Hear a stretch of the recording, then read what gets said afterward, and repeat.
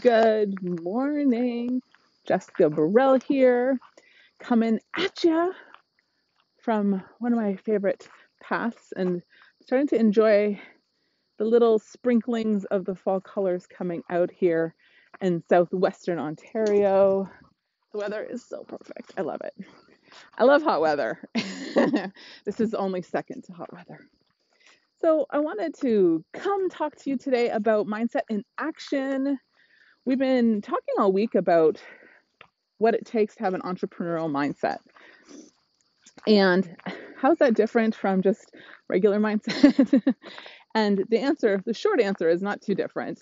The short answer is when we're an entrepreneur, as an entrepreneur, if we have any limiting beliefs as a person, anything that stops us personally or challenges, or any of those limits, stopping points, ceilings, barriers, if we have those as a person, they're always going to show up for us as an entrepreneur. In fact, in my experience, and if you're an entrepreneur, tell me if this is true for you. In my experience, they show up really quick. They show up a lot faster in my face really quickly as an entrepreneur because we are pushing the boundaries of our comfort zone often more quickly than, us as a person. I've heard it said before that the four things that create the biggest growth in our lives are relationship, like intimate relationship, having children, being an entrepreneur, and actively taking on your personal development. So, when I first started, I had all those boxes checked off. So there was definitely a time of growth that was hella uncomfortable and I guess technically has not stopped. So let's think about the action, entrepreneur mindset into action. What does that mean? So number one, action is the thing that creates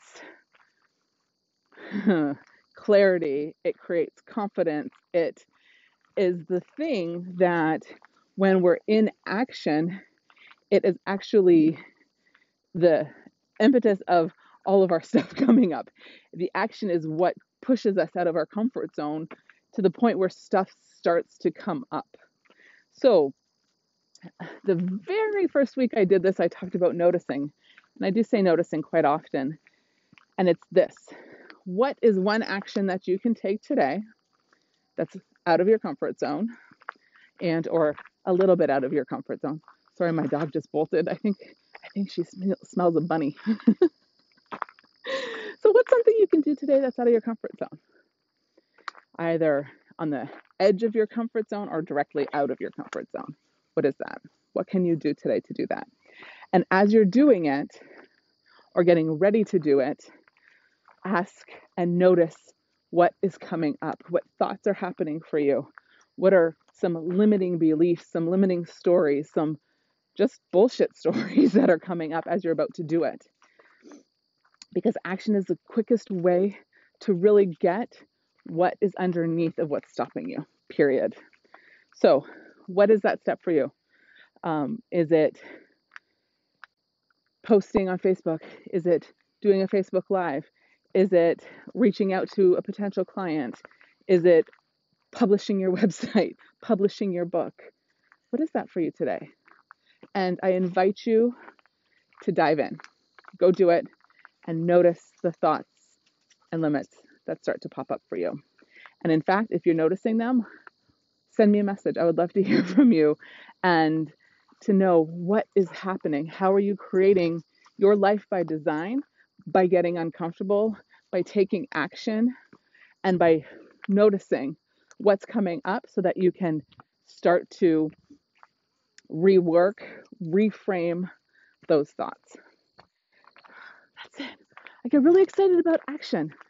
If you're watching, post below, post a comment what the one action step you're taking today is, how you're going to create it, or message me directly. I'm happy to support you. And that's all I have for you today.